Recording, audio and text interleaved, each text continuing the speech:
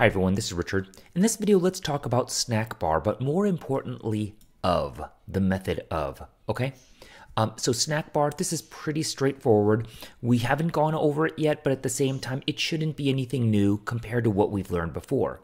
So SnackBar, in case you're not familiar with it, I wasn't before this, what the name of it was.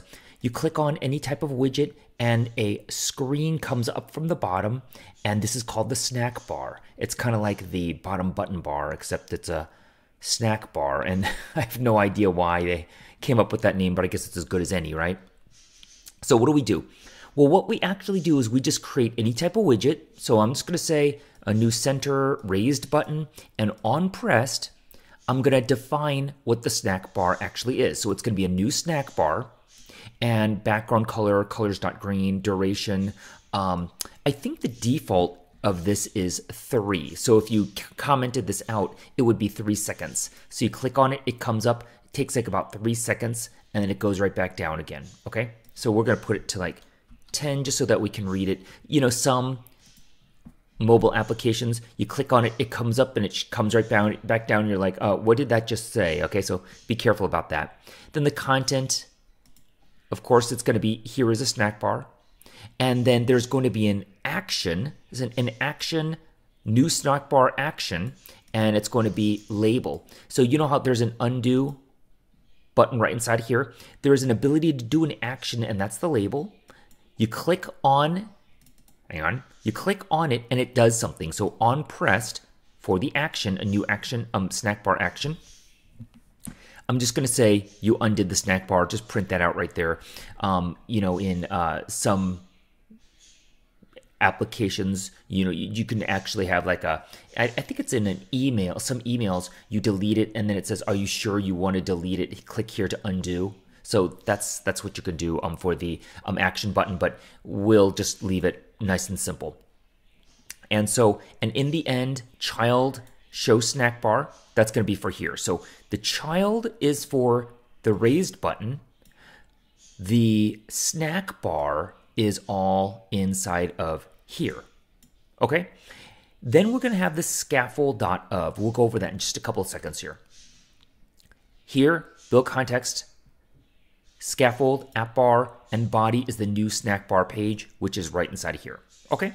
So right here, click it, and it comes up. Okay, so how do we make the scaffold and the snack bar show up? So I think it's easy to say scaffold.show snack bar. That's just the method.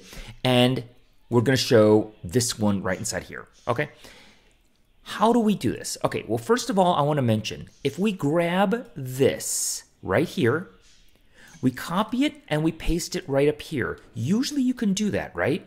Normally we have separate widgets so that it's a lot more modular, a lot easier to read. So that's why we separate these widgets out. In this particular case, you actually cannot put it inside of here. Just copy it and paste it all inside of here.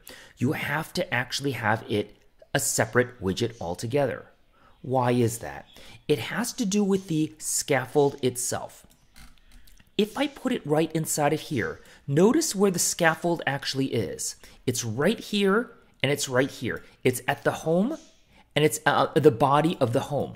So you can't actually refer to scaffold before it's actually built, right? Because it's a part of it. So it's being built way up inside of here. So it's being built. You can't actually refer to it while it's being built, right? So what you have to do is you have to separate it out. So this can be built.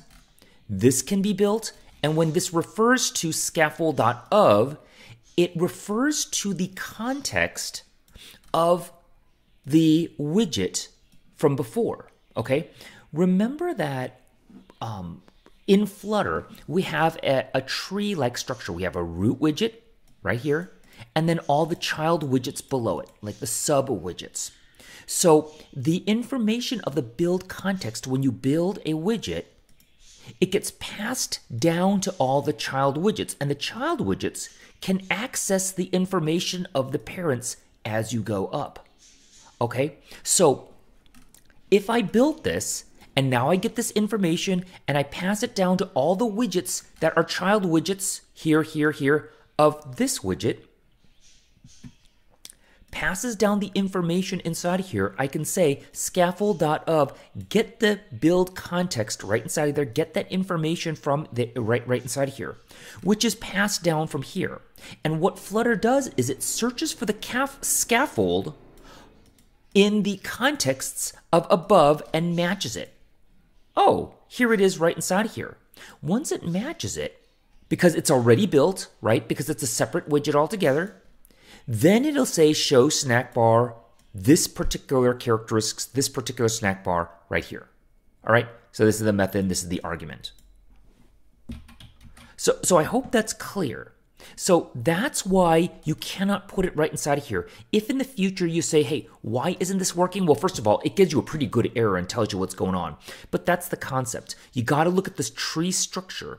And if you're calling a widget before the widget is completely built, then you probably have to separate it out later on, make the widget later on, and then use the of context in order to build it, this complete widget itself, and access the methods from it itself. Okay? Super confusing for me. All right, it took me a while to figure this out. I still don't think I have it 100%. I think maybe about 80% I think I have it. What I could not figure out is there's not a good list of things that uses the of. And the of, all of these seem to use the build context. So I think there's like a navigator, there's a .of, there's a style.of. So there's a lot of different things that use it, but it's not in a nice, simple package. And I can understand that. I don't know if I would organize it that way if I did the documentation either. But let's just keep that in mind. In the future, when we use the of, the reason where we're using it is to get the information from the parent widgets themselves. Okay?